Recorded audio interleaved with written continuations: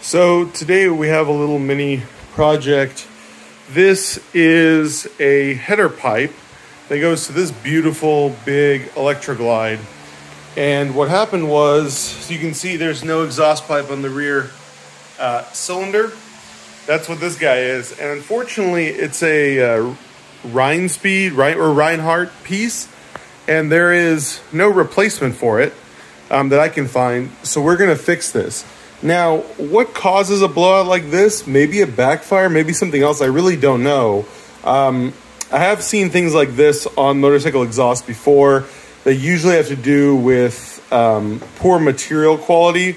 I don't want to talk shit about this company because I don't know anything about Harleys and it's not really my place. But that has been my experience in the past on sports bikes.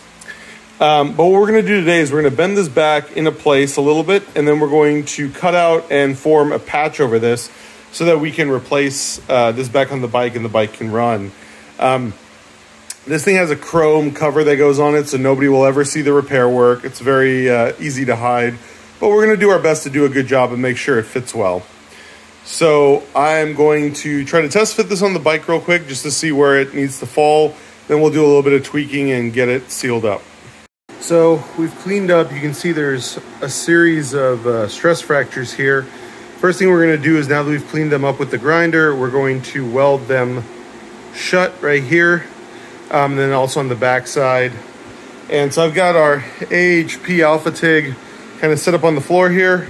We'll figure out the best settings for it and get this welded up.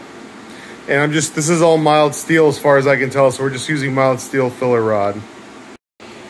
So here we go. We've welded up the cracks. You can see right there. Next thing we gotta do is we gotta create a piece of patch material to kind of form over this pipe. And for that, I'm gonna use a piece of old exhaust tubing that I have, and we'll just try to get it to fit. Little update, we welded along all of this, and then I basically made incisions here and then hammered it smooth because I didn't have this radius curve, and this wall thickness material is significantly thicker than what this factory pipe is made out of. So I wanted to reinforce it along both sides. It's fully welded on 3 sides. Then we made this incisions to be able to reform it.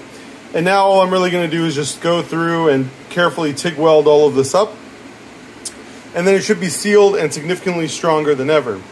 And now you might be thinking like, man, that looks ugly as shit even after you TIG weld it and grind it. Well, it really doesn't matter because this pipe actually has this like shiny chrome thing that goes over it, which means nobody will ever be able to see this repair unless they disassemble the exhaust. And hopefully we got this set up enough that it didn't really warp at all during welding. So I'm gonna finish welding this up. It shouldn't take too long, and then let it cool and see if we can put it back on the bike.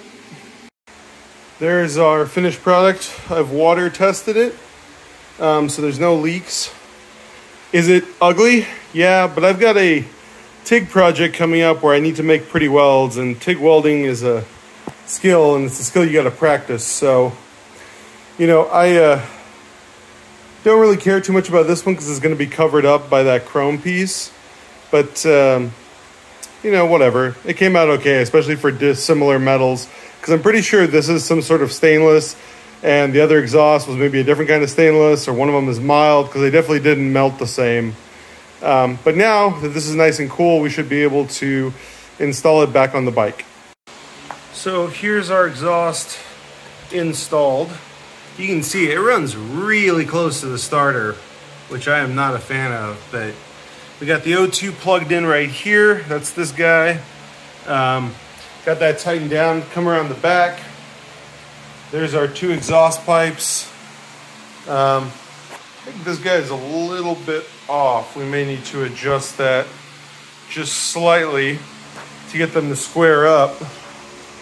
But with the jump pack, I still don't have the real battery yet, but listen to this. Oh, listen to this. Woo, she a bad girl. Look at this stupid motor shaking.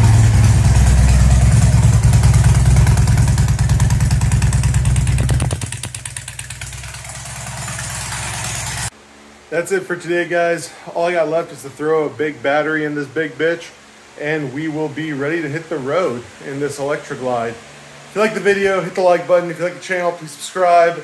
Leave me a comment. Let me know what you think. I know my TIG welding is crappy and needs to be improved, and we're gonna work on that. Peace.